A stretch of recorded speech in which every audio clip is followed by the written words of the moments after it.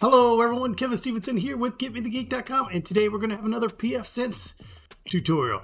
Today we're going to walk through the web interface, give you a general overview of everything that's in there. There's a lot to go over, so we're not going to touch on everything, but we're going to go through the basics. Let's get started. All right, here we go. So, first off, when you log into your pfsense, you're going to be presented with the dashboard. If you take a look at our last video, we showed you the dashboard real quick. I'm just going to go quickly over again. On the left hand side, you're going to have your system information, and then you will have all the other things that you can add here. Now these are movable, so you can move them around any way you like and rearrange them. And if you want more, if you hit the plus sign up here, there are a plethora of items you can install here. First off,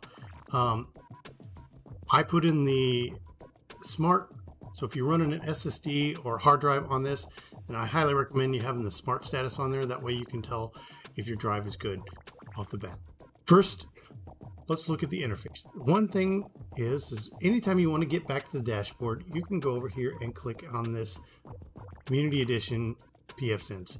You might have something, it might not say Community Edition. Might say if you're running on the actual Netgate hardware, it will say something else possibly.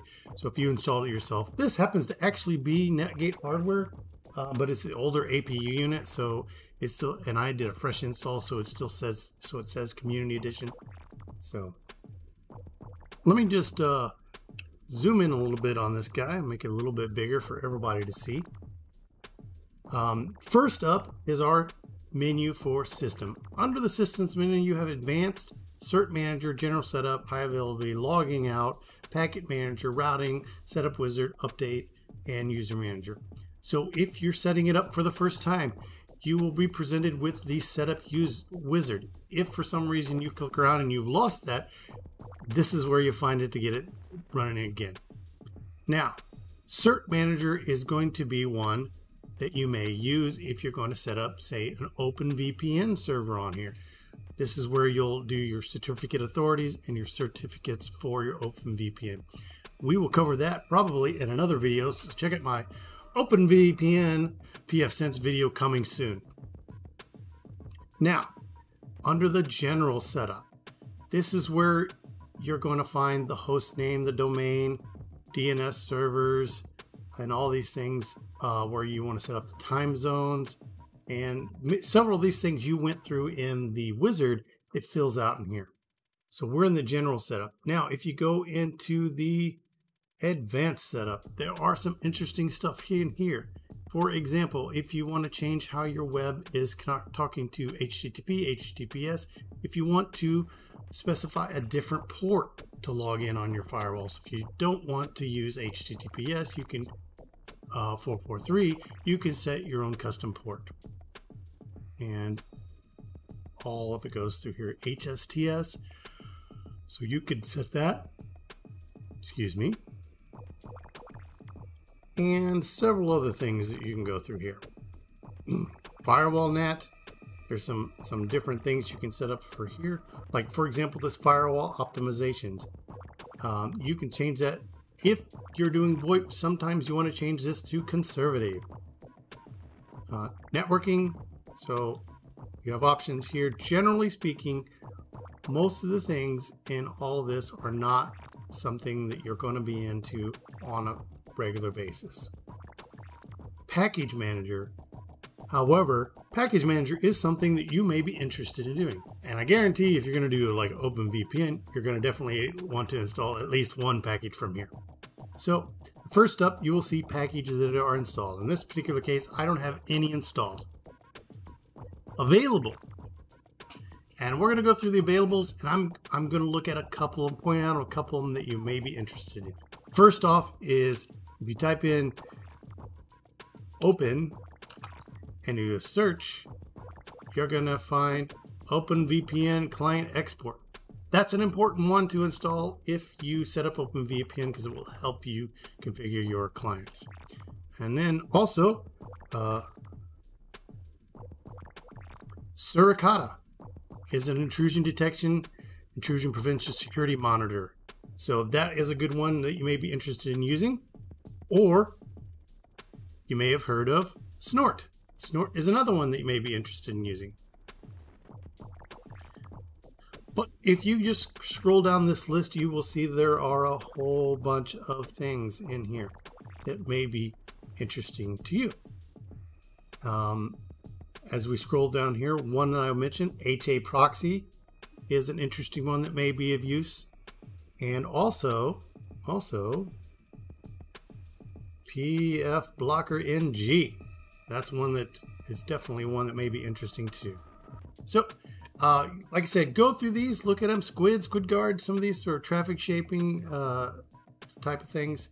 There are lots of packages here. So, next thing you want to do is let's go take this look at the update. So if you click the update, this is where you're going to set, number one, the branch that you're installing on this device and be able to check for updates and everything. So if you look at this branch, if I pop down here, you can see that there's the previous stable version, the next stable version, the latest stable snapshots, experimental, the latest stable version. So this is where you can change the tray. If you want to try out that new 2.5 version that's coming out, you can switch to that right here. So generally speaking, you want to leave it on the stable branch unless you're experimenting updates. Now, that brings me to the point of when you're at the dashboard, you will see right here, the system is on the latest version. It will say, hey, there's an update if there is a new version. So check that out. That's how you, when you log in, you can tell real easy if there's an update. All right, moving on down to user managers. This is where you can add users. This is important if you have other users that want to log into the machine. If you're doing VPNs and you want to have local users that have VPN logins here. Moving on to the next thing is interfaces. Now, interface assignments is going to have a whole bunch of stuff like this. In your basic configuration here, we're going to have the WAN and the LAN, and you pick which port on your device is those. And then in this particular case, you'll see there's this extra one. So I can add the extra one and it'll be an opt interface. So if I go ahead and just put 0, put that there, you'll see that's opt 1. So now I can use that third interface on this device to plug in maybe a DMZ network, or if I just want to completely segment it off via the firewall. Moving down, each one that you have will show up in here, and in the WAN, this is where you will configure your WAN interface.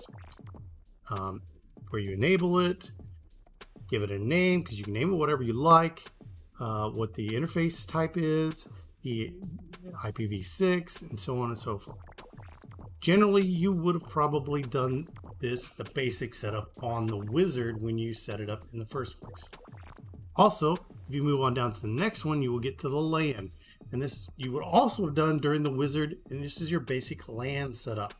In this particular case, you know it's called LAN, it's enabled, it's IPv4, and then you can set, okay, so it's a static IP address of 192.168.1.1, which is the IP address of this firewall, and it's a /24.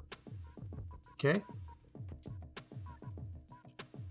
And of course, now opt1, which is the one we just went ahead and enabled here, click on it, you'll notice it's not enabled. So you'd have to enable it. We can go enabled, we can call it whatever we like, go down, change this to a static IP address, and that'll give you whatever IP address schema you want. Okay? Now, here's the menu you're probably going to end up using the most. So, firewall. Let's look at NAT rules. So, port forwarding.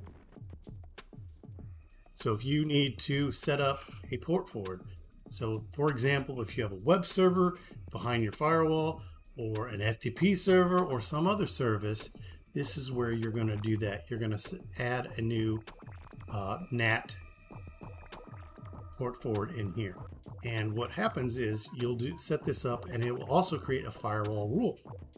So that's the port forward. One-to-one NATs And that way, if you wanted to map one-to-one netting, NAT, so if you had to say you had multiple IP addresses, you could map a public IP address to a private IP address directly.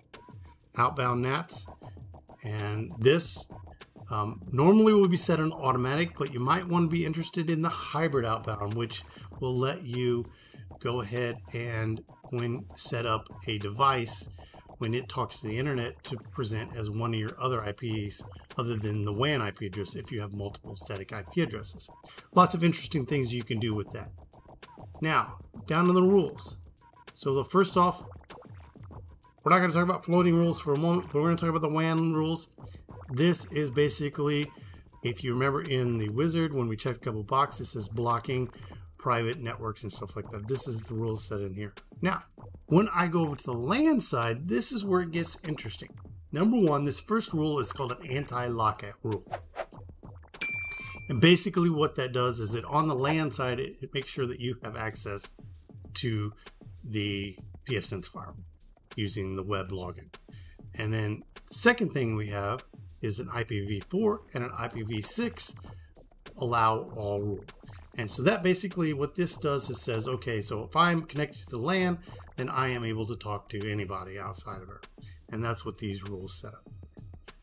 Now, we will go over firewall rules and port forwarding more in another video. Now, schedules. Not really much to say there. Traffic shaper.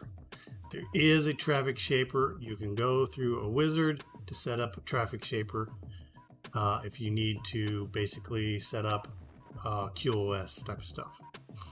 Services. Okay, so this is the other menu you're going to get really used to.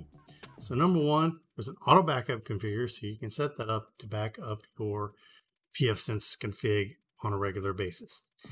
DHCP server. So when you click that, this is your normal IPv DHCP server, and it's going to have anything that you have set up as a DHCP. So in this particular case, I have LAN and DHCP is enabled. That means that anything that's plugged into this LAN port via the switch or whatever will get an IP address using this DHCP server. And this is how it's configured: subnet mask, and the range. So you can go down here and specify certain DNS servers. Otherwise, it will just hand out the default, which is this firewall as the DNS server.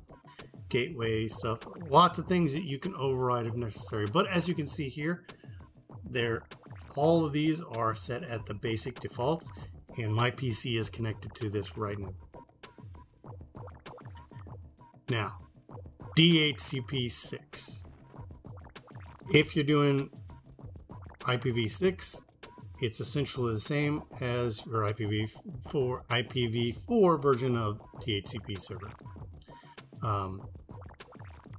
There are a lot of things in here. Most of these things you won't have to do anything with. However, I will say that if you are running your pfSense at home and you do not have a static IP address, dynamic DNS is a great way for you to set a DNS entry for your server. So anytime that your public IP address changes, the dynamic DNS will update the DNS entry and help you point it to it. So if you have a port forward to a web server and you don't have a static IP address, this is your solution. Now, there are quite a few vendors that they support under service type. So here is the list. And as you can see, this is a pretty good sized list. So you should be able to find one that meets your needs. Now, let's go ahead and look at VPN. You got IPsec, L2TP, and OpenVPN. OpenVPN is the one that I typically use because I'm a big fan of it, and it is great for having a pfSense at home and wanting to be able to connect your satellite, your mobile users to it and set it up. So, and there's a wizard, which is wonderful, that will walk you through setting up the VPN.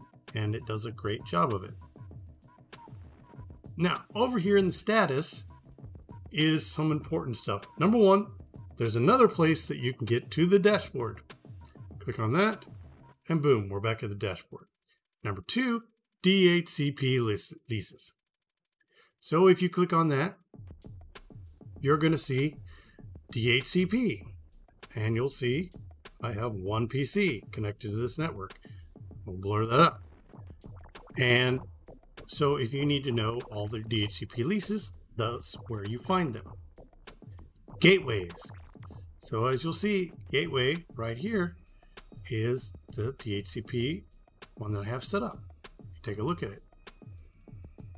Use traffic graphs simulate one. So if you wanted to take a look at your bandwidth, kind of like you have on the dashboard, but this is a different interface that gives you a little bit of flexibility in how you want it to look.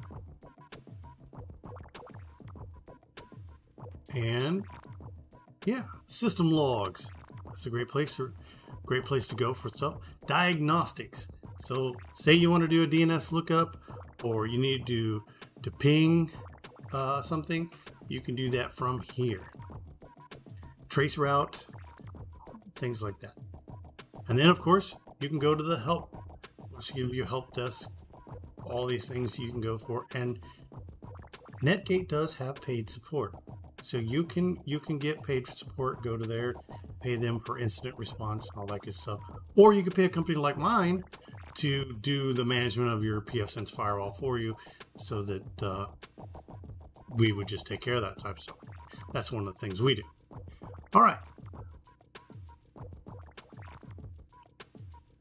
There you have it. That is the basic overview of pfSense web interface. I know that was really quick and we didn't go into very much detail, but we did go over the basics. In our follow-up videos, we're going to go deep dive into some of these things, like setting up an open VPN, or actually setting up some port forwarding and things like that.